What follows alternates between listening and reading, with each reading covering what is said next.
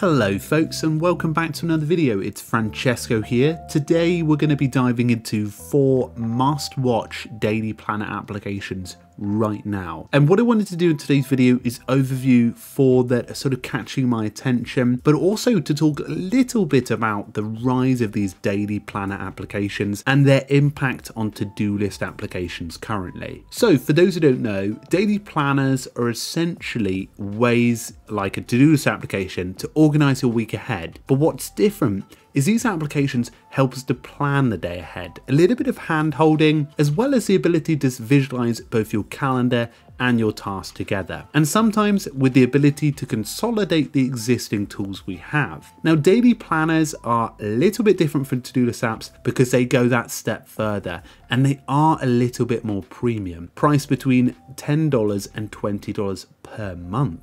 Now I want to start you out with 4 of these, so let's start with one called Motion. Now you're right in hearing that it's not Notion. Motion helps you to build your schedule for the day using your tasks and events. And what it aims to do is it aims to reduce the amount of meetings you got for more focused, deep work. This is probably the most premium and feature heavy tool right now on the market, and it also embeds your calendar applications for more seamless meetings. Now right now it's priced at $19 per month, which is quite high, with team options naturally available. But Motion is gaining a lot of attention in the market for those who want more focused work sessions and are those who are willing to combine their calendar and tasks together. The second one is Sunsama. We've done a review on Sunsama, and most recently I've been playing around with it myself, which you can check out the video if it's available as we speak. Now Sunsama helps you to plan the day and weekdays ahead, and it's also got some really healthy features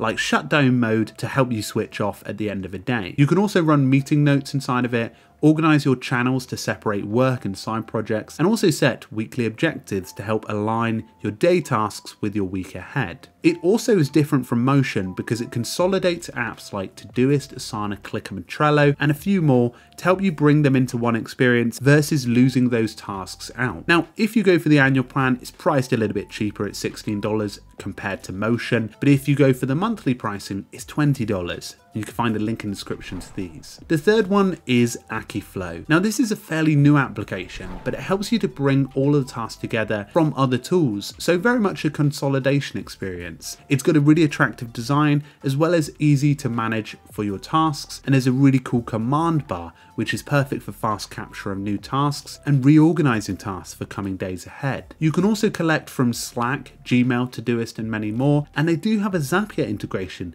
which does help with speedier integrations. Now they're priced at a more reasonable $15 per month, but they are growing in attention and traction more recently. The number 4 is Friday, and actually this is one that is a little bit different because it's more of a team tool than a personal tool, but they're more focused on helping you to plan your day ahead, and there are individual plans for this, which I believe are priced at $4 per month. I'll double check that and put it in the link in the description. But you've got routines for planning and routine for planning yourself and your team. You've also got the ability to see a plan of your day ahead and bring in tools from other applications so you can see the tasks from apps like Trello, Todoist and many more. And they've got a generous free plan as well for you to explore, and it's very interesting in terms of what it can do. Now, it's really interesting to see this market grow, and I definitely think that to-do list applications probably got something, it should be a little bit worried because these daily planner applications are trying to overtake the market, although they do have premium pricing, which might limit them in the future. However, very interesting to say the least. All the links to these folks will be in the description below, but I hope you enjoyed it. And if you want to check out more of my Medium writing, you can find the link in the description. Anyway, folks, thank you so much, and we'll talk very soon. Make sure to subscribe and like this video. Cheerio.